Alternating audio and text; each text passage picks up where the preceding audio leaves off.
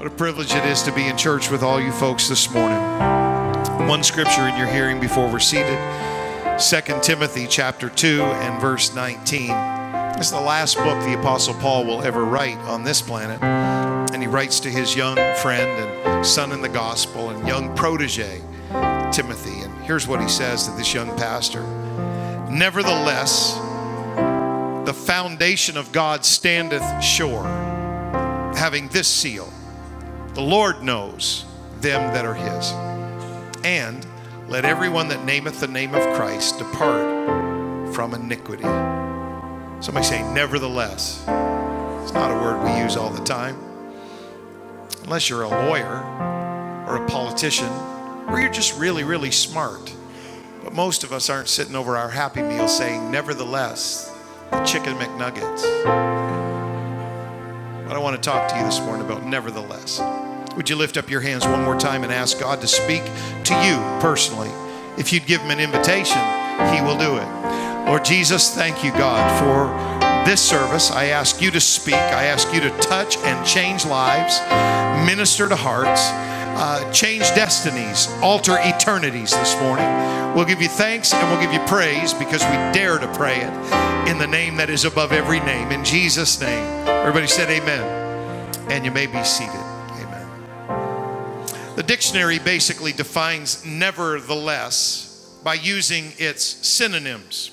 If you look up a dictionary definition of nevertheless, you'll see nonetheless, notwithstanding, regardless, even so.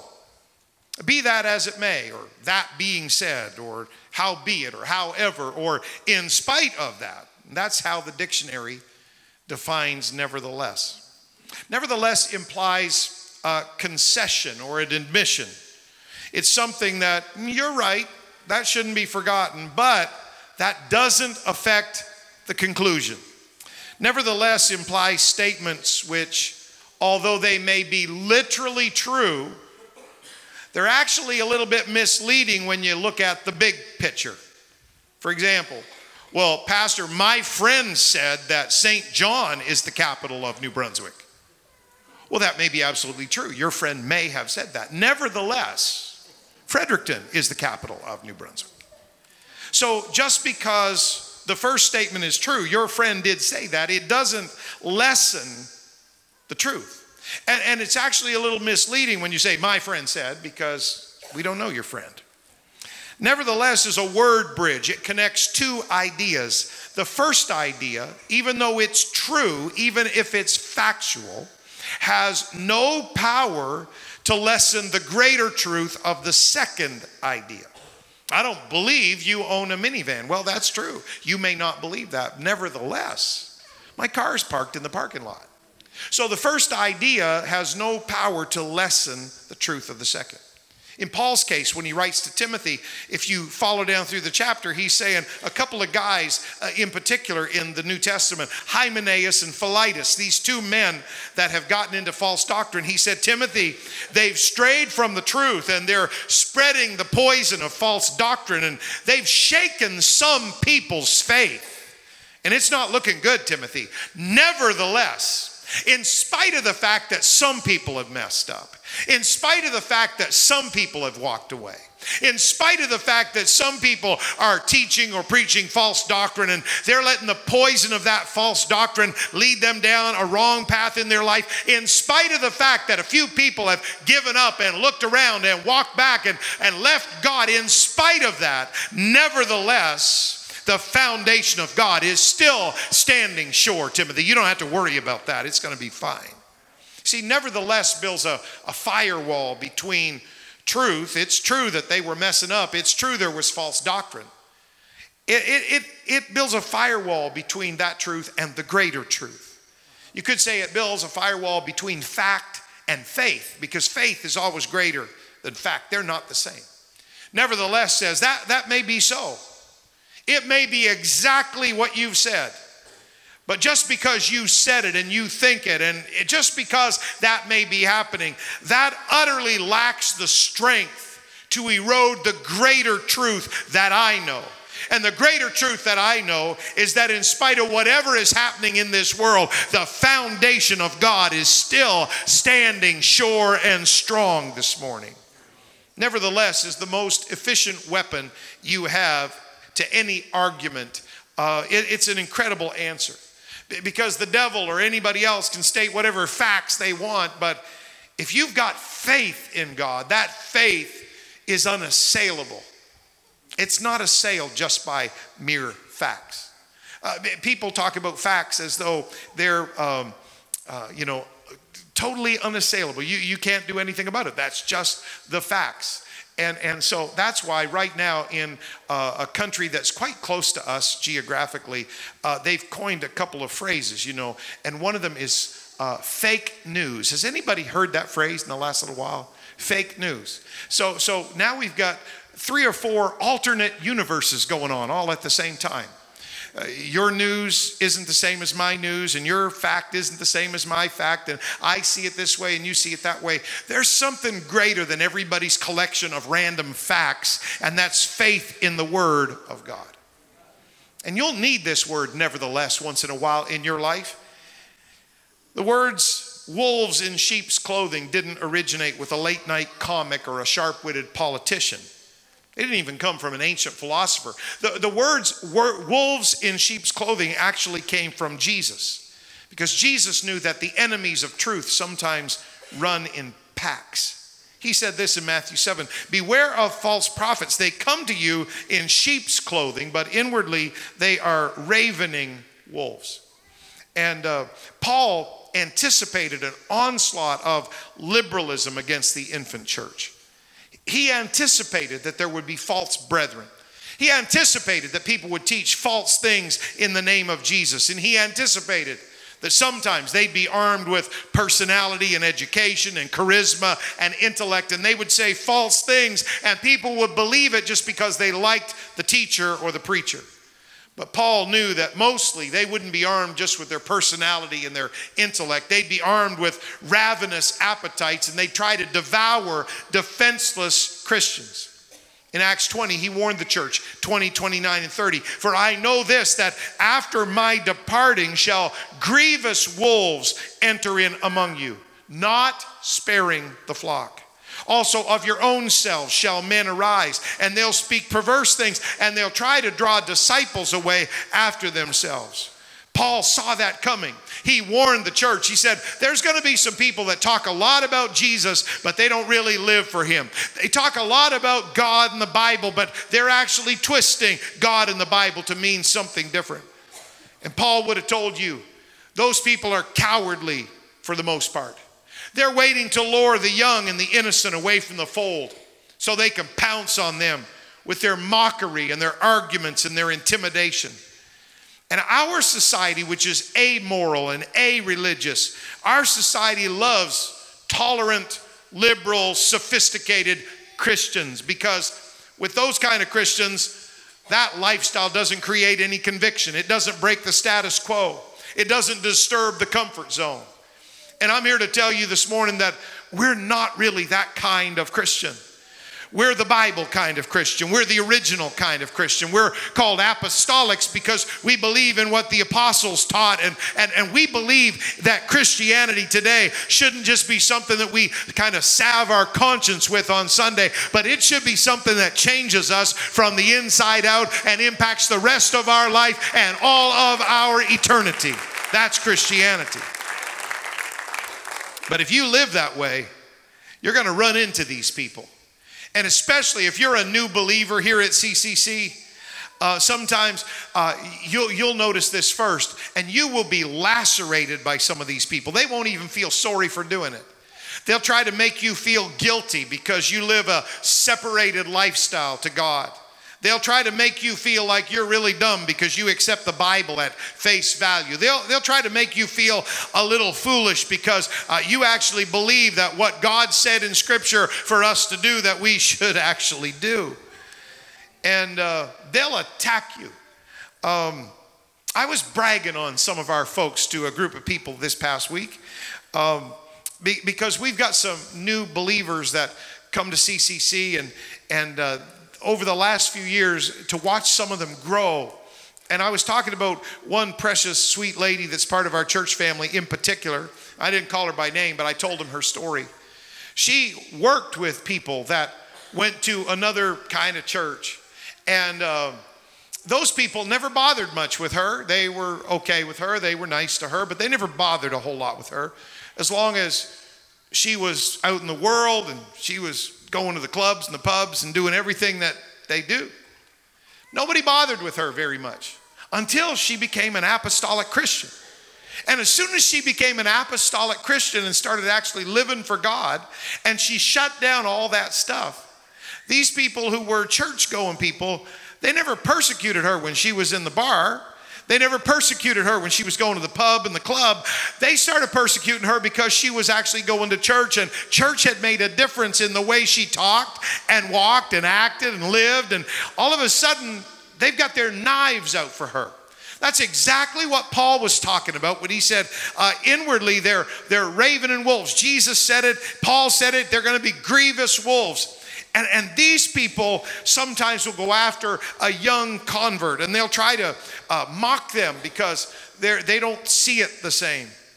And in such an antagonistic atmosphere, sometimes young believers especially, they need an answer for that. What do I say, Pastor, when somebody mocks my faith and somebody attacks me for living for God?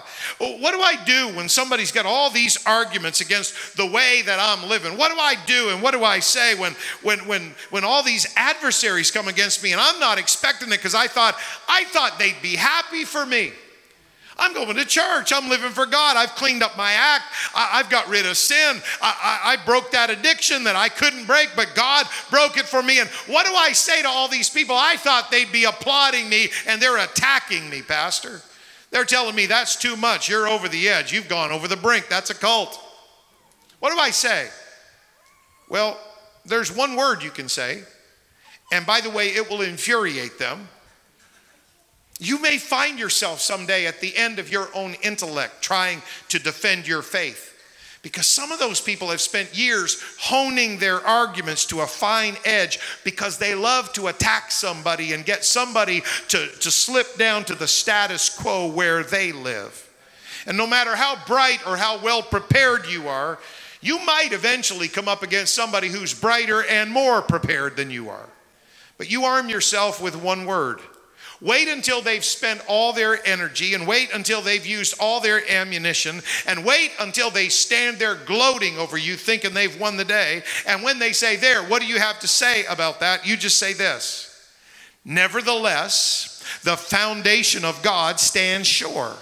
What you say, you may have a point. You might have a good argument. You might have honed that argument to a laser sharp point, and you might be attacking the way I live. But here's what you don't know. You don't know me like I know me, and you haven't done for me what Jesus has done for me, and you didn't break the chains of sin like Jesus broke the chains. So what you say, you may have a point, but nevertheless, the foundation of God stands strong and sure in my life, and I am not going back there with you in the name of Christianity. I've already got Jesus in my heart, and I'm living for him.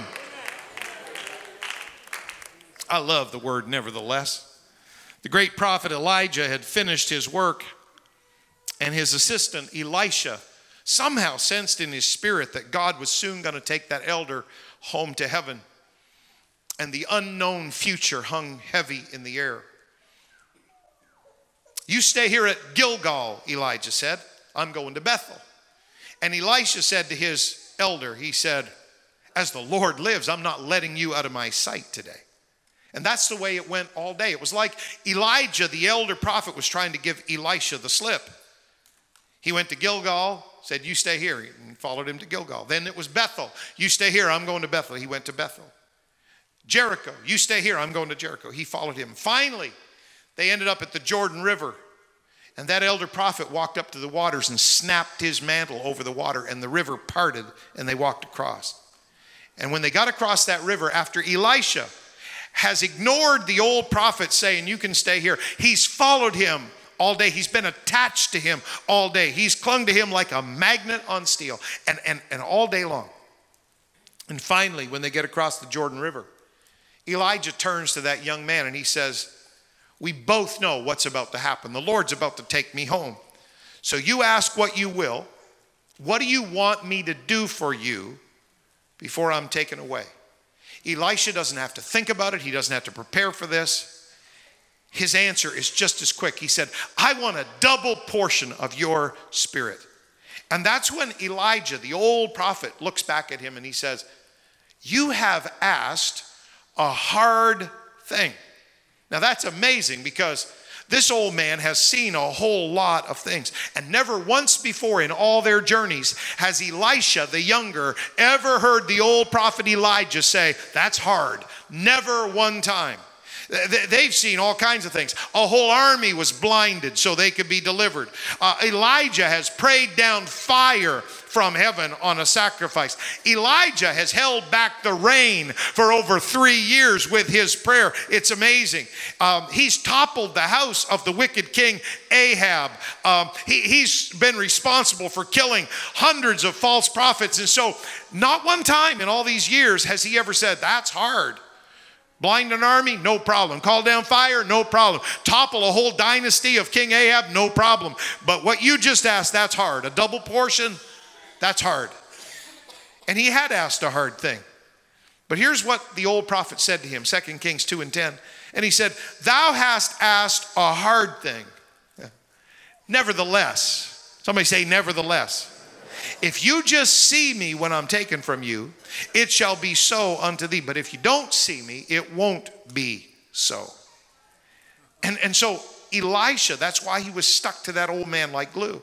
He knew that if he could just stay in the battle and stay in the fight, if he could stay attached to that old prophet long enough, he said, it's hard. God's done so many things, but this is really hard. This is above what anybody else has ever asked for.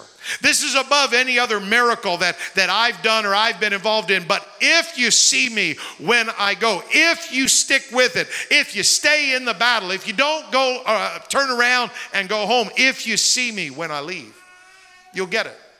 You know, sometimes we think that we're really troubling God by asking him for hard stuff. But this is God's attitude expressed through the words of an old prophet. It may be hard. It may be impossible. It may be something that you've never seen God do for anybody else. But if you'll keep in the battle, and if you won't turn around and you won't give up and you won't stop praying, you've asked a hard thing. You've asked something. See, there's people in here this morning, I know, you've asked something that defies medical science. Medically, it's impossible. Clinically, it's impossible. You've asked a hard thing, but if you'll stay in there and pray, God can do what is impossible. God can overturn the rules of the creation he made. He did it all the time. God invented gravity, but Jesus walked on the waves of the sea and defied gravity. God invented the harvest cycle, but Jesus could multiply bread out of the palm of his hand. He could let his hand become a bread factory. No growing season, no harvesting, no grinding wheat, no baking it. It was just there. God can overturn the rules of the creation he instituted. And there's somebody in this room this morning and you're praying for a hard thing. And I would just tell you that when the devil attacks your faith and said, that's too hard, that's too big, that's too impossible, you need to say, nevertheless, if I hang in there, God's going to answer me. Nevertheless, if I keep praying, God's going to show up. Years later, that younger man, Elisha, was now old, and he was dying on his deathbed. He was visited by a young king named Joash, and Joash was terrified of his enemies, the Syrians. And so that old prophet, this is the young man grown up now to be an old prophet. He's had a long ministry, and he's had the double portion anointing of Elijah. And that old prophet had that young king shoot an arrow out of the window. He said, this is the arrow of the Lord's deliverance, so shoot the arrow. But before he did anything else, he said, I want you to take your quiver of arrows and I want you to smite them on the ground. And I think that old prophet assumed that the young king would realize, I'm the arrow of the Lord's deliverance. I've got the Syrians against me. The prophets give me instruction. I think the old prophet assumed he would get it. Because this is the man that years before, he got it. He understood, I've got to attach myself to that old prophet. I've got to go above and beyond what is convenient to get my answer. And I think he assumed that that young king would get it, that this is a moment of destiny. And so he said, take your arrows and strike the ground. And that young king gets down and he strikes the ground 3 times. And then he looks back at the prophet for further instructions. And that old man on his deathbed, he got so angry. He said, don't you understand? That was a prophetic action. Now you're going to only win 3 battles over the Syrians. If you'd have kept smiting until I told you to stop, you would have smitten the Syrians until they were totally obliterated. Your enemy was history and you had control of the kingdom. But that young King Joash was like so many modern believers. They don't strike enough. They don't cry and pray and ask big enough. They don't keep at it very long. They pray a couple of times. They come to the altar a couple of times. They seek God for a couple of months and then they give up and their attitude is, well, I prayed and it didn't work. You don't understand how prayer works. Prayer isn't a one-time push a button, get your money out of the ATM. That's not how prayer works. Prayer works when it keeps at it. The effectual, fervent prayer of a righteous man availeth much. One translation says, the effective, fervent prayer of a righteous man, when it keeps on working, it has great result. You see, what we've got to do is we've got to keep hitting the ground until the deliverance comes. We've got to keep striking the ground until God does what he said he would do. With every great undertaking, if you're praying for something, I guarantee you're going to have some Job's comforters come around you. And they're going to, in great love and affection, they're going to tell you what is impossible. They're going to tell you that what you're doing or praying is impractical or impulsive. They're going to tell you you're just, a little impetuous. They may even tell you you're a little imbecilic. They don't know. But they're quick to offer their opinion. There'll always be a Sanballat and Tobiah at your elbow to tell you, you can't build the wall, Nehemiah. Such voices of discouragement, they're a dime a dozen. They're everywhere.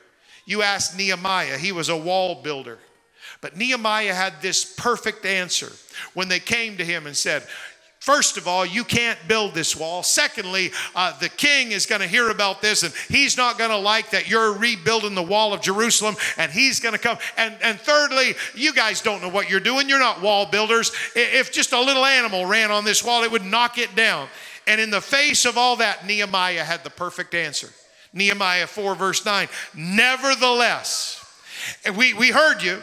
We understand that we're not professional wall builders. We understand there's opposition. We got it. But nevertheless, we made our prayer to God and we set a watch against them day and night because of them. Nehemiah just said, we kept our eye on the negative people. We heard what they said, but we didn't listen to what they said. Nevertheless, we just kept on working and we kept on praying. Nowhere in the Bible are Christians promised a life of ease. In fact, many scriptures like Psalm 34:19 say exactly the opposite. Many are the afflictions of the righteous, but the Lord delivereth him out of them all. If you think being a Christian is a Band-Aid for everything that's ever going to go wrong, it's not. You'll still have problems. You'll still have to pay your rent and pay your bills, and you'll still have sickness in your family, and you'll still have kids with runny noses and kids that don't listen. And it's all going to be basically the same, except you're not just bouncing around through this existence and then you're going to die and we'll have your funeral. Everything you do, everything you give, everything you pray, everything you say, it all works into God's eternal kingdom, and you're part of something that's going to outlast your life and go far beyond your death. But we get looking at our problems sometimes and we don't think God's very fair. And maybe that's something that you've struggled with. I don't know if God's very fair to me. We try to impose on God our limited understanding of fairness. And we quickly find out that God's not going to have anything to do with our sense of fairness. If you go to the supermarket and you're standing in the checkout line and you see a mother of 3 kids, you know that if she's going to buy one a candy bar, she's going to buy all three a candy bar, or she's going to have a riot in the shopping cart. That's fair, right? No mother in her right mind would buy 2 candy bars and give to 2 of the children. No mother in her right mind would give the candy to one child and tell the other 2 children, now watch your brother eat his candy bar and rejoice. And yet sometimes that's exactly what God does to us. Rejoice with those who rejoice. So I'm sick in body and I'm walking through the darkest time and the worst day of my life, and brother so-and-so got this blessing and I'm supposed to rejoice with him. That's precisely what God does. Sometimes he lifts one person to public prominence and bountiful blessing before the eyes of everybody, and he lets somebody else pour out their life in obscurity and hardship and suffering. And when you start trying to explain this God that we serve, your little intellect is going to come up far short of trying to explain his ways and his dealings with us. Sometimes you're going to look at what God has allowed in your life, and the devil's going to torment you, and other people are going to cast doubt on it, and your faith is going to be shaken. You're going to think, I wonder if this is really worth it, and I wonder if I'm just imagining all this, because I thought God gave me this promise, but this promise hasn't come true yet, and your explanation for what's going on is going to come far short of what your faith is trying to pull you to. And you're going to wonder if God really loves you, and if God really cares, and if God's really aware, and if God's even really listening. And it's going to defy your logic and defy your intellect. But there is one word that can make sense of it. There is one word that can bring joy and victory no matter how much suffering or blessing your life may contain right now. There is one word. The devil has practiced his arguments for thousands of years. The devil has learned his lines well. He never misses one single opportunity to accuse God. And he'll whisper in your ear, that's your God for you. He lets you work like a slave. He lets you pray without ceasing. He lets you pour out your heart. He lets you give till you drop, and then he rewards you with trial and suffering. That's your God. Do you deny that? Well, how can you deny that? That's the life you're living right now. And the devil will kind of come up to you and say, now, what do you have to say to all of that? You prayed and it didn't get answered. You gave and it doesn't seem that you're blessed. Your friends are doing okay, but it seems like right now you're walking through this horrible, deep, dark valley, and you don't know the way out. You can't even see the way up, and it seems totally dark and totally without the sense of God's presence. What do you say to that? Here's what you say. Nevertheless, 2 Timothy 1:12, for the which cause I also suffer these things, Paul said. I'm in prison, Timothy. They're persecuting me. They're lying about me. False brethren are traveling around trying to undo all the work I did for God. People that I have taught and spent time with and invested my life in, they've turned against me, and they're going a different way. But nevertheless, even though I'm suffering, nevertheless, I am not ashamed. Let me tell you why I can say nevertheless in the face of all my suffering, Timothy. Let me tell you why my faith is rock solid even when the facts are pounding against me. Here's why. For I know whom I have believed.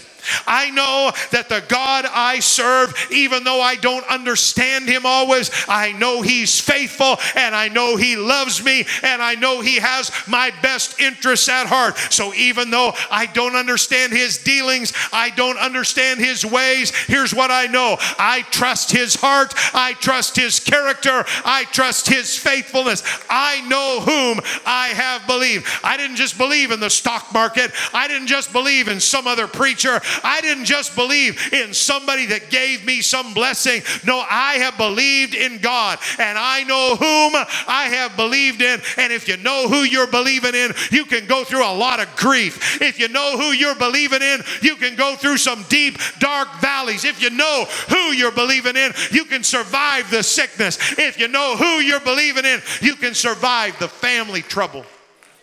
I wish somebody'd lift up your voice to the Lord and at least give Jesus a praise in the middle of this message, because it doesn't matter if we give a religious lecture today, but it does matter if Jesus touches somebody's life. I know who my faith is in. My faith isn't in a denomination or in this church building. My faith isn't in some member of our staff. My faith isn't in some kind of sermon that I heard. My faith is in the Lord Jesus Christ, and my foundation stands sure. Nevertheless, I've got sickness. Nevertheless, I know whom I believe. I've got trouble. Nevertheless, my God is faithful to me.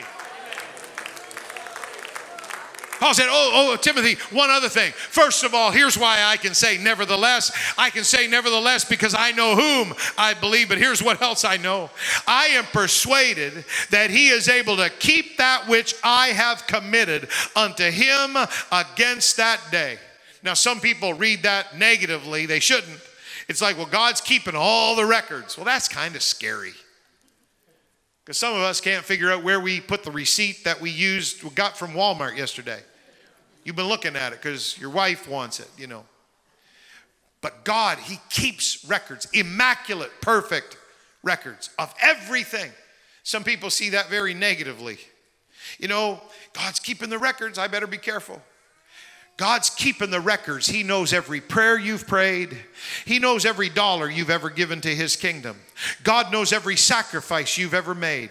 God's watched you every single second of your life when you've been in worship to him. And so here's what Paul knew. He said, I'm persuaded that this Jesus can keep that which I have committed unto him against that day. Nothing I have ever done for God is lost, Timothy. God is the one keeping the records. And down here, it may look like I'm doing this and I'm not receiving a reward. It may look like I'm giving and I'm getting nothing back. It may look like I'm praying and no answer is coming. But Timothy, I'll tell you one thing. God is keeping the records, and eternity is the great equalizer. And I'm not worried about it one little bit, because I know whom I believed, and I know he's faithful, and I know he's keeping good records. He knows the way that I take. Job said, and when he has tried me, I shall come forth as gold. Jesus gave a command one day to his disciples, and it must have seemed like a little bit of mockery. They were exhausted and tired. It was broad daylight on the Sea of Galilee, and even a carpenter like Jesus should know that you can't catch fish on the Sea of Galilee in broad, sunny daylight. Furthermore, Peter and the other professional fishermen had labored all night, and they'd caught nothing, and now they were tired. And now a prophet from a landlocked, i.e. no water, village of Nazareth is spouting off directions to these fishermen as though he knew something about fishing. And Peter has the right to feel tired, and he's more than a little frustrated. They've fished all night. They've worked all night in the prime hours for fishing, and they've caught nothing. All right, you say it, Jesus, I'll do it. I'm going to prove that you don't know what you're talking about. Sometimes we think that obedience has to be really joyful, you know, that when you obey, you're going to be like floating on cloud nine. Sometimes obedience isn't necessarily joyful. Obedience is just obedience. When you say to your children, don't play on the street, you don't care whether they obey out of joy or they just obey. You just want them off the street before they get hit by a car. And God's the same. So Peter said, okay, I'll obey. I'll cast out the nets one more time, but not before I let everybody know it's a stupid idea, Jesus. But hey, Mr. Carpenter, talking to the professional fisherman, if you want nets, you'll get nets. They'll be wet and slimy and heavy, and they'll still be empty. But in spite of Peter's reluctance, maybe even with a little bit of doubt in his heart, Peter decides to just give up and let God take over. And he does it with one word, Luke 5:5. Master, we've toiled all night and taken nothing. Nevertheless, that's the facts, Jesus. But if you say that something can happen if we obey, then I'll obey. Nevertheless, at thy word, I will let down the net. And suddenly Peter is totally stunned, because not ever in his whole career as a fisherman has he ever taken such a catch, not even in the prime hours of fishing. And sometimes we labor under the idea that our obedience to God needs to make us feel so good. When we're obeying, we're going to feel this little buzz of Christianity, anointing. But that's a little absurd. There may be demands that God places on us that make no more sense than fishing in the broad daylight or whatever else he asked the disciples to do. It's permissible to tell God, Jesus, I don't understand. It's permissible to tell God, God, I don't know why you asked this. That's permissible. He already knows you're thinking it. He knows your heart. And he'll let you talk. And he'll listen to all your explanations. And he'll let you tell him why the situation is impossible. And you need to just talk to God like you talk to anybody else. How ironic that in modern Christendom, we spend so much time talking to each other about things that we already know our friends can't fix. And we spend so little time talking to the only one who can actually fix it. God won't be upset if you talk to him. Let him hear it all. Let him know why it's impossible. I'm sure that the Almighty will appreciate your help. And when you're finished telling God why it makes no sense, and he still answered with silence, and he's still just waiting for you to obey, be sure you pull this one word into your life. This word, nevertheless. God, I don't understand why you said that, but nevertheless, I'm going to do it. I don't understand why you expect me to keep on praying when it didn't happen and I prayed last week. Nevertheless, I'm going to pray one more time. Here's what we've got to realize, that miraculous, supernatural blessings await exhausted people who've toiled all night and nothing happened, and they worked for a long time and nothing came true, and they've cast their nets over and over. But just one more time, they're willing to cast that net and obey the Lord. Because what we don't understand about God is that many times in his word, the more unlikely the command is, the greater the miracle is when we obey the command.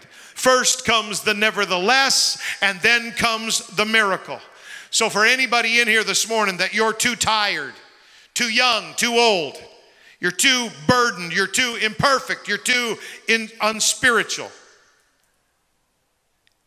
you don't have to be any of those things. You don't have to be rested. You don't have to be perfect. You don't have to be joyful. You don't have to be any of those things. You just have to be obedient. At thy word. Nevertheless, I don't understand it. I don't like it. But nevertheless, at your word, I will let down the net.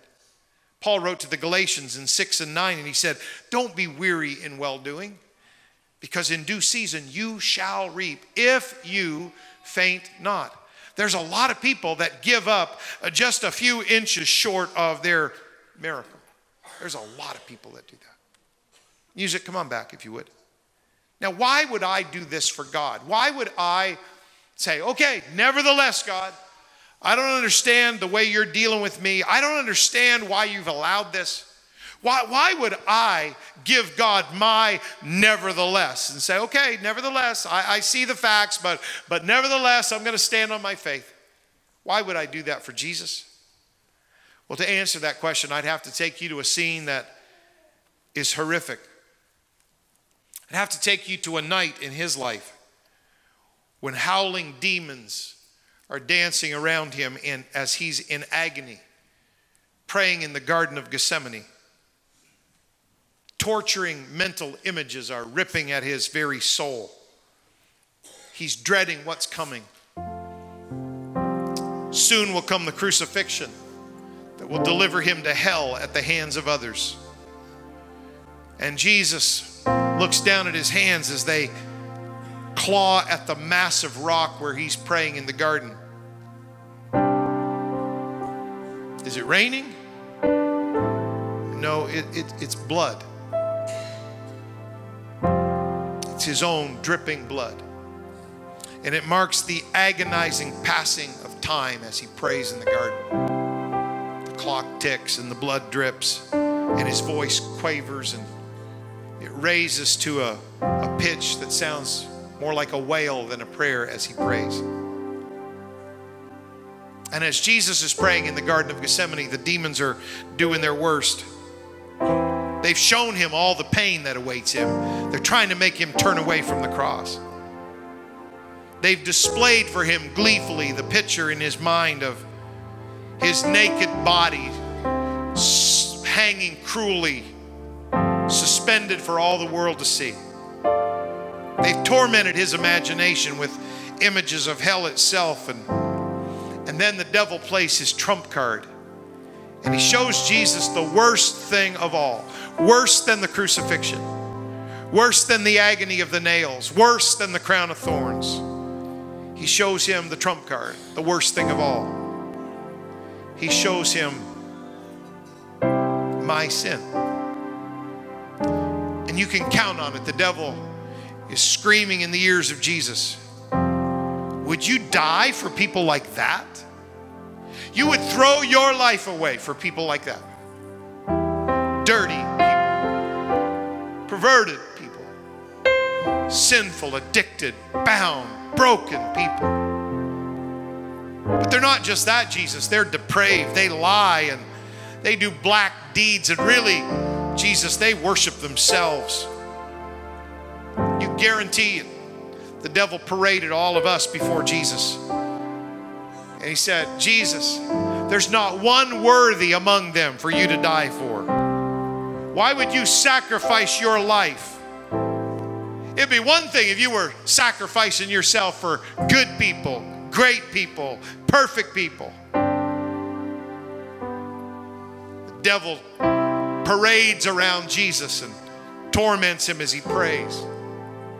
Jesus, to fling your life into the sewer for perverted, sinful flesh, to die in the very arms of hell for a degenerate, hell-bent wretch. That's just a reckless waste of your life, Jesus. You guarantee that while Jesus is praying in the Garden of Gethsemane, the demons are tormenting him, and the angels in heaven are horrified because they're watching God robed in flesh, about ready to do the unthinkable, that he's going to give his sinless life for sinful lives. He's going to give his perfect life for lives that are so very imperfect. He's going to suffer and die so people that aren't even aware of him can live. And as the devil torments and screams, and the demons parade around, and all these images of torment and hell are thrown at Jesus, he prays, take it away. Father, please don't make me drink this cup. He does. You read your Bible. Jesus prays, I don't want to. It's too much. Please take it away so I don't have to drink it. If you listen really, really carefully on that night, while you hear Jesus wailing and crying and groaning in prayer, if you listen closely enough, you'll hear another prayer in the Garden of Gethsemane. It's hardly audible. It's just a whisper. It's almost drowned out by the howling of the demons and the sobbing of Jesus. But if you could listen really close, you'd hear another prayer. It's our prayer. Jesus, please don't listen to the devil. Please don't ask to be excused from your destiny on the cross. Because Jesus, if this cup passes from your lips, it has to pass to my lips. If this punishment is averted from you, it has to fall on me. And Jesus, if I ever have to drink the cup of all my sin, it's for eternity. The torment is mine for all eternity. If you could listen close enough, you'd hear another little prayer in the Garden of Gethsemane that night. It would be every person in this room that's ever had their sins forgiven. Our prayer was there on that night. Please, Jesus, don't pass on this cup, because if you pass on this cup, it's all over for us. Can you imagine the devil parading in front of Jesus that night? Can you imagine the devil bringing before Jesus all the masses of humanity? Look at him, Jesus. You're a fool. Do you really expect that all those people are going to repent and believe and obey and serve you? Most of them will never know you. Many of them will blaspheme your name. And And for one time in his existence, the devil has told the truth. Many people will blaspheme his name. Most people won't ever serve him. Most people won't even be aware of the price he paid. The devil knows it, and Jesus knows it. Most of the human race in 2017 will never be anything but what we are. We won't believe anything but what we want to believe. What a waste that Jesus would go through all that agony. What a waste that Jesus would go to Calvary and die and shed blood and die in torment, only to see millions, even billions, still cast into hell because they won't come to him for the free salvation that cost him so much.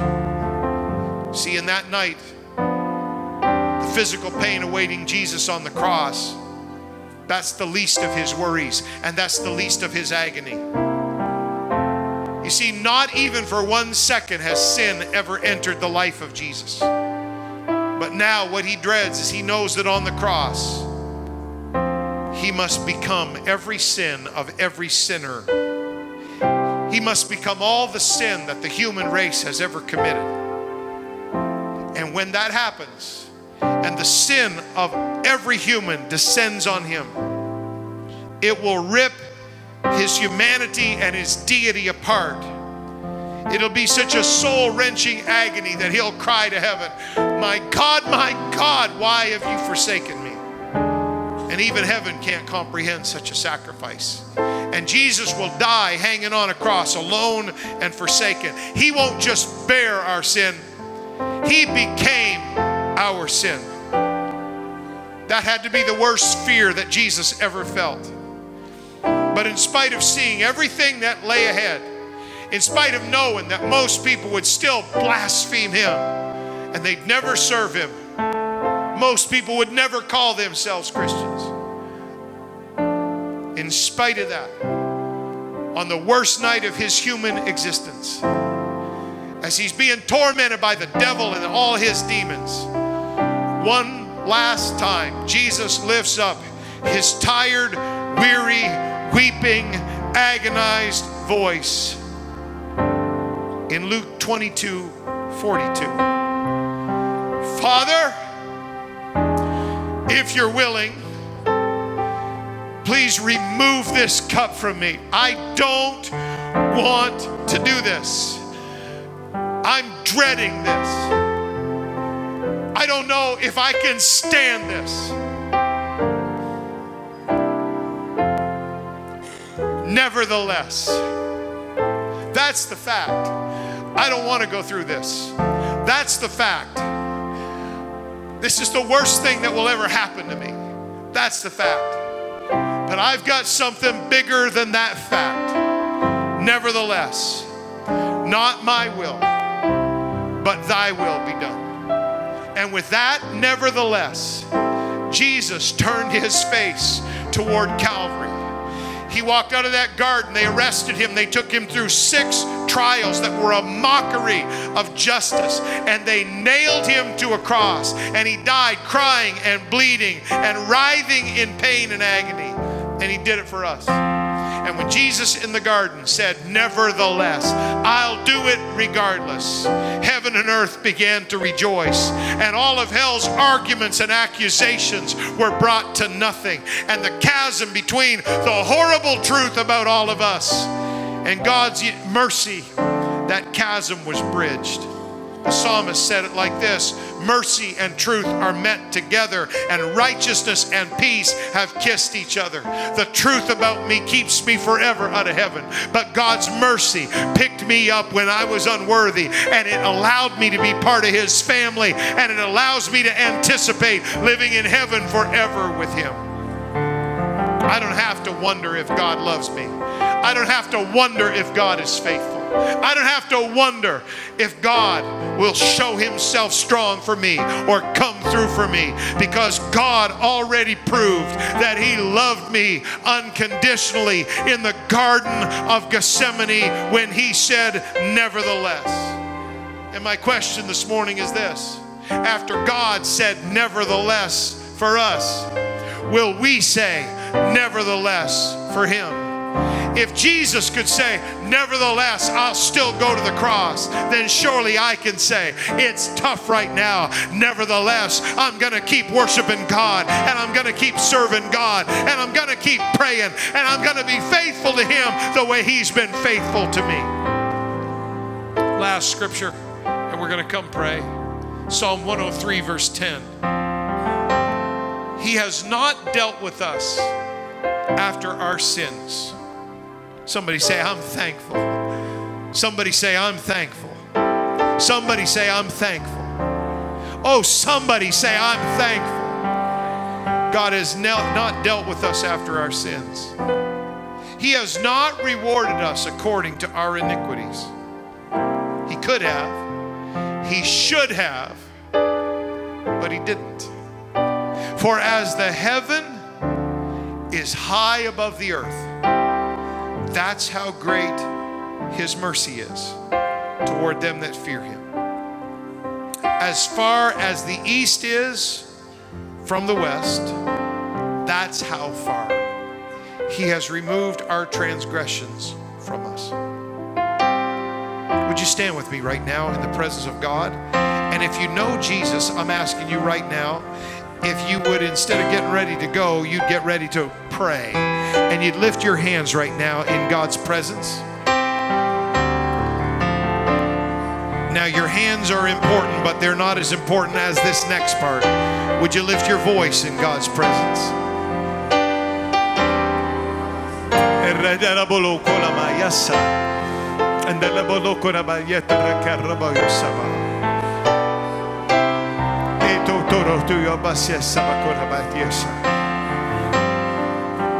I worship you, Jesus. I worship you, Jesus.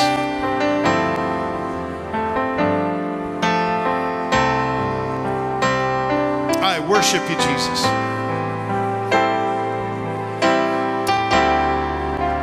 Pastor's preaching this morning to somebody that you just need to pick yourself up and try again. God will help you. You just need to pick yourself up and pray again. God will help you. You just need to pick yourself up again and point your face in the right direction and keep on walking. I know it's hard. I know the devil's fighting. I know the enemy of your soul has attacked you with doubt and fear, anxiety and worry, pain and suffering. But if Jesus could say, nevertheless, I'll go through it for them, then surely I can say, nevertheless, I'm going to keep on walking for Jesus. Nevertheless.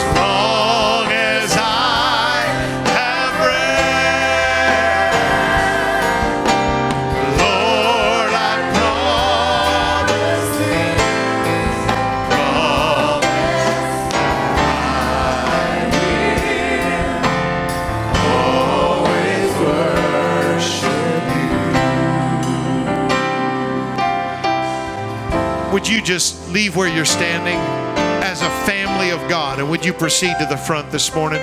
Pastor's not going to take time to call a few and call some first and call some later. I'm just asking everybody that's grateful for Jesus and what he's done. You need a touch of God in your life. I'm going to ask you if you'd leave where you're standing and make your way to this altar. Everybody's welcome, everybody included, nobody excluded. I know I'm talking to some people this morning that you don't understand. I can't fix your understanding. I know I'm talking to people that are in personal pain. I can't fix your pain. But here's what I can do. I can point you to Jesus. And if you'll reach out to Jesus, and if you'll keep walking with Jesus, He will see you through.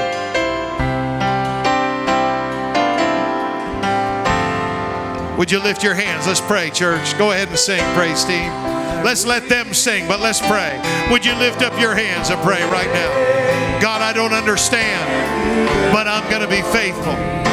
God, I don't understand, but nevertheless, my foundation is sure.